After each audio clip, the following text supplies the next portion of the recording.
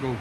Okay, what we're going to do is show you the difference between the rods that are being made and the rods that are cat by using the hardness tester, the Rockwell hardness tester. Basically what we're going to do, if you want to follow me, is put it down on the cylinder, and then we're going to release the ball, and depending on how high the ball bounces, the measurement you see is around 25 hardness.